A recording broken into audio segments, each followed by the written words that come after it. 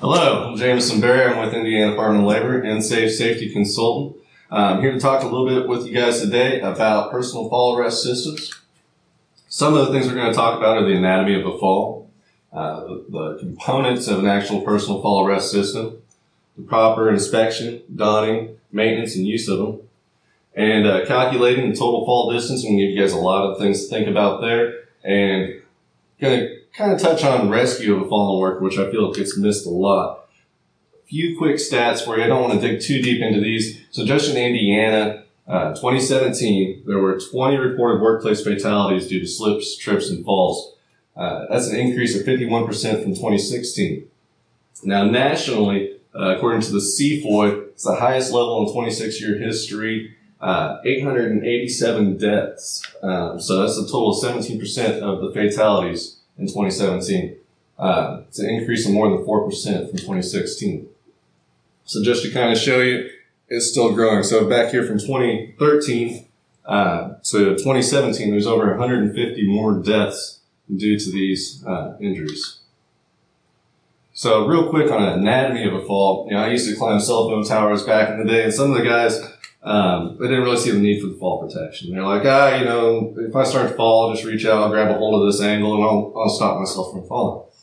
Well, it takes about 2/3 of a second for you to become aware and to react to a fall, okay? So 1/3 of a second, you fall on 2 feet, okay? And then another 1/3 of a second, so there's your second third, you fall on 7 feet. So unless you're Inspector Gadget, I really don't see you saving yourself from a fall. Not to mention the hulk of a grip you would have to be able to stop your body. So it just goes on quicker from there. 2 seconds later, you fall on 64 feet and you're done. So, duty to have fall protection. OSHA has requirements for employers to protect employees from fall hazards. All the surfaces that employees work on, they must be inspected before work, and employees only permitted to be on surfaces that are strong enough to support them. And the last thing there is, employers must make sure the falls get arrested before an employee hits the ground. General industry and construction, they both have their own sets of training requirements when it comes to fall protection. General industry, before an employee is exposed to a fall hazard, they must be trained. Makes sense, right? Training must be done by a qualified person. They must be trained on the nature of fall hazards, procedures to minimize falls, correct procedures for installing, inspecting, and maintaining the personal fall arrest system, and correct use of it. In construction, it's a lot of the same requirements. All employees that are exposed must be trained. A little bit different is construction. You're required to actually train the employees on the standard itself, and also each employee's role. Now, depending on what you're doing out in the field, there's different requirements. So if you're in general industry, you only have a 4-foot limit there. If you get working above 4 foot above a lower surface, you need to have fall protection. Construction, they made it 6 feet. Now, if you're working on scaffolds in construction, it's 10 feet. If you're doing steel connecting activities, that's 15 feet. If you're doing steel erecting activities, it's 15 feet. If you're doing connecting activities during steel erecting, it's 30 feet. So the ABCs of personal fall arrest systems. So you have your anchorage, your body harness, and your connecting devices. These are all very important. But I want to add a D onto this for descent, rescue, of a fallen worker. I feel like that really gets missed a lot from the companies that I talk to. They'll give everybody their harnesses, they'll give them their lifelines, but they don't always look at what's going to happen if somebody falls. How am I going to get the guy down? So looking at the A a little closer, at anchorage, all your anchors need to be rated for either 5,000 pounds or 3,600 pounds if it's a rated anchor. Now, an engineer needs to rate the anchor. It needs to go through testing and things of that nature. And then the ANSI Z359 requires that the arresting forces on your body, if you do fall, be limited to 1,800 pounds. We're going to kind of talk about that a little bit too. Now, your anchorage must be rated 5,000 pounds per user. Okay, so I love this photo here. I'm sure most of us have seen it. Per user, if you want to look at that, we have 11 people there. That would have been a 55,000 pound anchorage capacity. And they do that because there's a chain reaction. Okay, so if one guy falls, the shock from that may cause another guy to fall, which may cause another guy to fall, or, might pull another guy over or something like that. And then each one of those falls are going to weaken the anchor a little bit. So just kind of like a visual thing. So if it's an unrated anchor, you've got a 5,000 pound capacity. And so you got to look at it and you got to say, like, would this hold 5,000 pounds? Well, would I hang my F-150 truck off of this anchor? If you're kind of questionable about that, then probably shouldn't be tying off to that. You need to find a better location there. A couple of other examples there: 500 gallons of paint, 800 traditional bricks, 125 cinder blocks, 500 2x4x8 studs, or 2 18-foot scissor lifts. All those are examples of about 5,000 pounds. So if you don't think you can hang that off of that, don't tie off to it. All right, they've got an anchor for almost any situation nowadays. They've got anchors here for sides of block walls, peaks of roofs. They've got some now you can put on the back of your pickup truck, and you can pull up somewhere and put a retractable lanyard on that. The last one over there on the end is for standing seam roofs. They've even got suction cups now that you can put on tanks and airplanes and things of that nature. This is for roof trusses and doing framing work. There's another one, it's a trailer dolly. So just about any situation that you can find out there, they've got an anchor that will work for you. Falls are preventable, so and if I can climb a few hundred feet up on a tower, or any other, if I can frame a house and stay top, I don't see any situation where there's not an anchor that would protect employees. Things to think about when you're looking at your anchorage. You want to look at what's going to happen. If somebody does fall, is there damage that's going to happen to the system? Is the anchor going to pull somebody across a sharp edge, or some of the equipment across a sharp edge, something like that? So you kind of want to look at that and say, okay, maybe if I move my anchor over here, there won't be as much swing, and there won't be all the sharp edges and things of that nature. And then also you want to always read the direction. So go back here to this roof peak anchor. I've seen those before where they've only had like 4 or 5 bolts installed in it or screws installed in it. And that's not following the manufacturer's directions. So you always want to make sure you're reading the manufacturer's directions and installing them the way that they're supposed to be installed. So swing fall, but you want to look at where you're placing the anchors. Okay, if this guy falls off the side of the roof here, what's going to happen? Well, he's going to swing over in the side of the building. Okay, not protecting employees from the injuries there. So you got to make sure you're supplying enough anchors to the employees and that they're in the correct location where you're going to prevent that damage. Body harnesses. So the old days of just handing, John Doe a harness and say, hey, go work on this roof, go climb this tower, whatever it is. Okay, we got to make sure we're training these guys on the proper use of the harnesses. Harnesses must fit and be worn properly. It must be the correct size. A guy in my frame here, I'm a pretty thin guy. I use a small or medium harness. If you hand me an extra large, I'm going to be swimming in it. It's not going to protect me. And the type and purpose. There's different types of harnesses depending on the type of work that you're doing. A window cleaner is not going to wear the same type of thing as a tower climber, who's not going to wear the same thing as the guy that's working out of a JLG lift. Okay. Some key things here. You always want to make sure your back D-ring is in between the shoulder blades.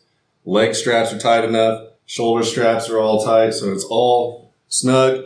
It shouldn't be snug, so snug you can't stand up straight, but it should fit your body properly. So we're just going to look at a few photos here. Some of the things you find as part of what you're supposed to be doing with your personal fall equipment is make sure you're inspecting it every day before you put it on. And these are some common things that I've found out in the field and stuff like that, where you need to be retiring this equipment and getting some new stuff. So broken stitching, You can see fraying and burns there.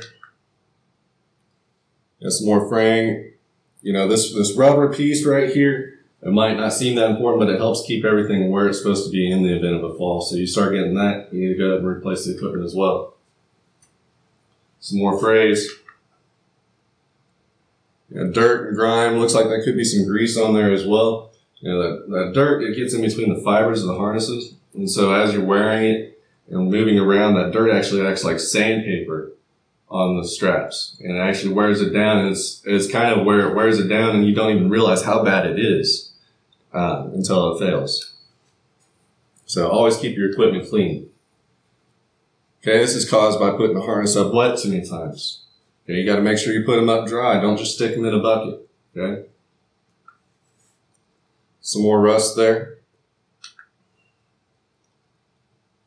Same type of thing. It's another harness there, but same type of thing. You know, guys work out in their harnesses when it's raining or other types of wet conditions. Just make sure you give them a clean, dry place to hang stuff up. Moving on to connecting devices. There's lots of different ones of those, and they also have inspection requirements as well, and rating requirements. So you got to make sure this stuff is properly rated. Okay, you don't want to use rock climbing stuff out in the workforce. One of the common types of ratings that you'll see on connecting devices are the kilonewton. And how do you know if it's rated for enough kilonewtons? Well, 1 kilonewton is equal to about 225 pounds of force. So if it needs to be rated for 5,000 pounds, which it does, you look for at least 22.2 kilonewtons to meet that requirement. All the gates are required to be rated for 3,600 pounds. And then you always got to look at your sources. Where are you getting this equipment from? A few years back, there was a big issue where there was another company that was creating fake Crosbys. It would look very similar to the genuine Crosbys, but they weren't. And people were buying it from other companies that, you know, online sales and stuff like that, and they weren't the real things, and they were failing. All right, so I have a couple of photos here to show you guys kind of a couple of common things to check for when connecting devices are going bad.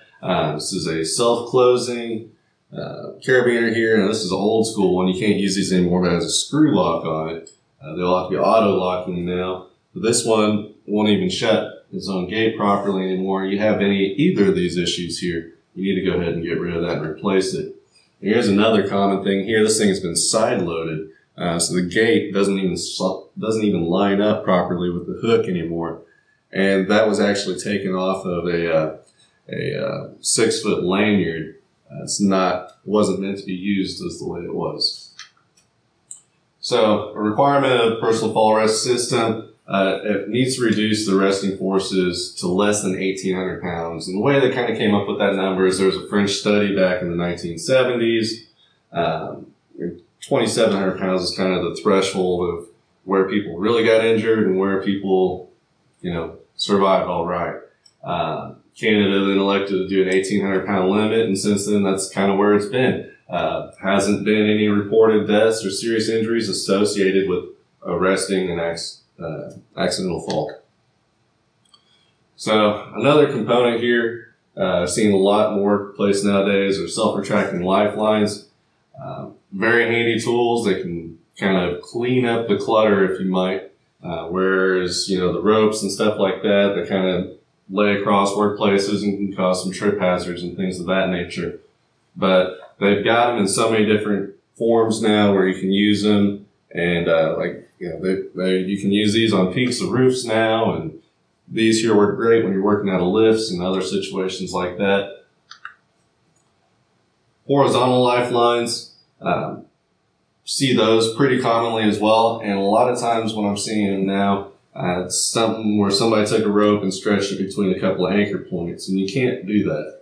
Okay, your horizontal lifeline shall have drawings and/or specifications prepared by or under the direction of an engineer. So you can't just take a couple of things and throw something together and say, "Oh, here's my horizontal lifeline." So you've got to make sure you buy an engineered system. Vertical lifelines. There's a few different types of those out there. And they make ascending and descending very easy to stay 100% protected from falls. There's rope solutions, there's wire solutions. So you're going to see a lot more of these wire solutions on a lot of the ladder safety systems with the new requirements that are out. And here's just a couple examples of these. So it used to be you could use a cage, and that was kind of your ladder safety system. Those are going away, and now soon you're going to need to actually have a ladder safety system like this. And it's either a rail or a wire, something like that. And you can keep the cages on there. You don't have to remove the cages as long as it doesn't interfere with the ladder safety system. So here's some more examples there. And there's one with the cage still on there and the ladder safety system going right up the center there. It's not interfering with it, so it's okay. You also need to delineate your connecting devices and your straps and all that stuff between material handling and safety. You know, if you're an employer that's in an industry where, you know, you guys are flying things up with cranes or boom trucks or any kind of rigging like that, you don't want people using the same straps and the same rigging that they're using for moving materials as they're using to tie off. So I'm not saying you got to go out and buy some fancy carabiners that are painted or anything like that, but you need to figure out a way to make sure that people are delineating between that. So next I want to talk about calculating your fall distance. Okay, you might have somebody that's working, say, like a 12-foot platform here, and he's got a 3-foot lanyard attached to the vertical lifeline. And I'll be like, oh, there's no way this guy's going to hit the ground. Only a 3-foot lanyard, he's at 12 feet. So I want to show you a few things to think about. That 3-foot lanyard, because it's hanging down here, by the time he falls, before it starts to catch, he's fallen 6 feet. And then, let's say there's a shock pack on that 3-foot lanyard. Well, that shock pack's going to break out, and there could be another 3.5 feet of elongation on that shock pack. Now let's take into account the height of the employee, because we've been measuring from the D-ring on the back of the harness the whole time. Say he's a average guy, you know, or maybe shorter than average, I don't know, 5.5 feet from that D-ring to his feet. Then, let's say we've got that rope rigged up kind of high, and maybe there's 4 feet of stretch in that rope. It could happen. It's not unreasonable. Now he's fallen 19 feet off that 12-foot platform before his equipment caught him. And that's not it. We'll look at sitting into the harness. You know, before the guy falls, his back D-ring is going to be back down here behind his shoulder blades. So what do we have there? Let's add another foot just for that. So 20 feet in all, this employee could fall off a 12-foot platform with a 3-foot lanyard. So just think about that. Digging into descent, rescue, and retrieval of a fallen worker, don't count on the fire department. Don't count on outside services to be able to rescue somebody when they're sitting there hanging in the harness. Okay? OSHA requires employees to provide prompt rescue for an employee in the event of a fall. There are different types of rescue techniques out there. Self-rescue, a lot of times you can do that, but you might not be able to. You know, picking up somebody that's unconscious in his harness is picking up dead weight. They're not helping you out at all. That's pretty hard to do. So you might be able to do that, but I wouldn't count on it. Manual rescue, same type thing. Winch rest, you know, using a winch if you have one on site, you know, that could be a viable option. Ascending and descending devices, there are a lot of tools out there now that can help you with that. I'm going to show you a few of those in a minute.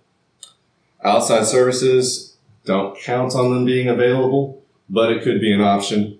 And sometimes if you need to do it, if it's the best option you have, you know, if there's heavy equipment and you can get people down quickly that way and do it safely, then that might be a better option. So back to that, you know, prompt rescue, how prompt is prompt? So Air Force study, we kind of had people sit in their harnesses for a little while just to see how long they could do it before they had adverse health effects, and that was 12 to 15 minutes. Okay, and that was followed by you know, unconsciousness, or it could be death in less than 30 minutes. Okay. If you don't have your stuff together, if you haven't figured out your rescue plan ahead of time, that time's going to go by real quick. Okay. How do you get more time? It might not be possible. Okay. If you don't have a plan, you know, it might take you 10 minutes to get together a plan. And then, you know, you're 5 minutes away from him having adverse health effects. Okay, and that's on a good case scenario. If the fallen employee is still conscious, there are some things that can kind of help where he can step into it, say like a rope ladder or a strap or something like that, where he can kind of step into it. Because what happens the most is down at your legs, it starts cutting off that blood flow through your legs, and it can cause blood clots and other things like that. But that's kind of the thing there. So if you can stand up into something and relieve that tension and that pressure there, it can help give you a little bit more time. But again, the employee has to be conscious, and that's not always the case. So these are just a few different types of rescue devices. You've got the pick-off straps, and this is a Petzl ID. That's a great tool for descending. Important thing is find what kind of rescue devices work for your type of situation. Have them in a kit ready to go, not buried in the back of a truck or in some closet that's locked. And always have it available wherever employees are exposed to falls. And then you always want to practice your rescue plan. We used to practice them every year. Every employee would play the rescuee and the rescuer, and just make sure everybody was very familiar with the system. You'll find a lot of errors in the system that way too, and making sure you get all those worked out when you practice. So now what if you have a plan, but there's something on site that could possibly work a little better than your actual plan? Say your plan is going to take a little bit longer than what you want it to, but hey, there's, a piece of equipment there on site that could get the guy down quicker. Okay, the important thing is getting the guy down quicker. Okay? There's a lot of environmental things I want you to think about as well when you're putting together your personal fall arrest system. You have tornado, wind issues, a wind on a vertical lifeline can make it jam up and it won't work properly. So you might want to look at a different type of vertical lifeline, like a cable instead of a rope. Sun makes things deteriorate. Salt water, snow and ice make things not work as well as it's supposed to. Rust from water. So just think about those things, as well as dirt and dust, sharp edges, burns, things like that. They're all things you want to look at your work site and make sure that you're looking at those type of concerns and addressing them as needed. So sharp edges, this is a steel cable here, and you can see a sharp edge even affects those. So you always want to protect those. Some more things there, and these are simple ways to protect these here, and you don't always have to buy an engineered system. Sometimes you can just take, something as simple as a rubber hose and cut a slit in it and feed your rope through that. And that can help provide a lot of protection there. So this is just a quick list. It's fairly inclusive, but I'm not going to say it's all inclusive. Different things you want to look at when you're inspecting your equipment. And all components are supposed to be inspected before each use. So feel free to screenshot this or whatever, but have a list of things to look for. Train your employees on that so they know what to look for. So another inspection requirement is annually. Somebody other than the user needs to be inspecting it. Once a year, we used to have all the employees bring all their equipment in, and other people, managers, safety director, will look at each piece of equipment himself to make sure it's another set of eyes inspecting the equipment. And manufacturers sometimes have their own inspection requirements. Be 6 months, 2 years, or something like that, where it might be something you might have to send the equipment into the manufacturer. So always check your manufacturer's directions, or the MOM, Manufacturer's Owner's Manual. You can find a lot of useful information there. Excuse me. Any equipment that is in need of a scheduled maintenance needs to be taken out of service until it gets that maintenance as well. Cleaning. So not only does clean your work better, but it lasts longer. Talked a little bit about what happens when the dirt gets in between the fibers of your ropes and your webs and stuff like that. It really works like sandpaper in between that stuff. So a lot of the time you can just use like a mild dish detergent and a brush and just kind of clean it up, rinse it off, hang it up to dry. But you want to check, again, with the manufacturer's owner's manual. There might be specific requirements. And you typically want to avoid anything like WD-40 on the metal components and things like that, because it'll actually attract more dirt and dust and cause rust and things of that nature. And, you know, they might have something that's like, you know, white lithium or graphite, but check the owner's manual. Call the manufacturer if you can't find the information there. So, you know, thinking about storage, you don't want to be throwing your harness in the back of this or trying to pull your harness out of the back of this. Okay, there's going to be tools that are falling on it, crushing things. It's going to damage the equipment. It's not going to last years long. I'm not saying you got to do anything this elaborate here, but you should have something where they can hang freely. You know, they can dry if they're wet. You're not getting stuff thrown on top of them. These are just a couple of different standards you can look at for some more information there on fall protection, or contact INSafe. Show you a few more photos, just some things, you know, used to see some of these things a lot more commonplace, but like this right here, you know, this doesn't meet our anchorage requirements, okay? So we shouldn't be seeing things like this anymore out in the field. Is there something wrong here?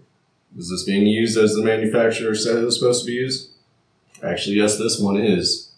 All right, but you always want to check with it. You know, if I walked up on a job site and I didn't have the directions and I saw this, I would be questioning it. You know, let me see the owner's manual. Okay, so we have guys here that are using this horizontal lifeline with some ropes that's stretched across here. Is that okay? Is that an engineered system? Doesn't really look like it to me. That's not the way you're supposed to be using that rope. Okay, this is a rooftop here, and we've got some repelling lines, or some controlled descent lines, and some fall arrest lines. And we've got 1, 2, 3, 4 sets of rope, 8 total ropes tied onto the stairway. Is that stairway rated for this? Is this a proper anchor point? Okay. I would say not. I don't think there's 20,000 pounds there. Can you hang 4 pickup trucks off that? I wouldn't do it. So, things to look at.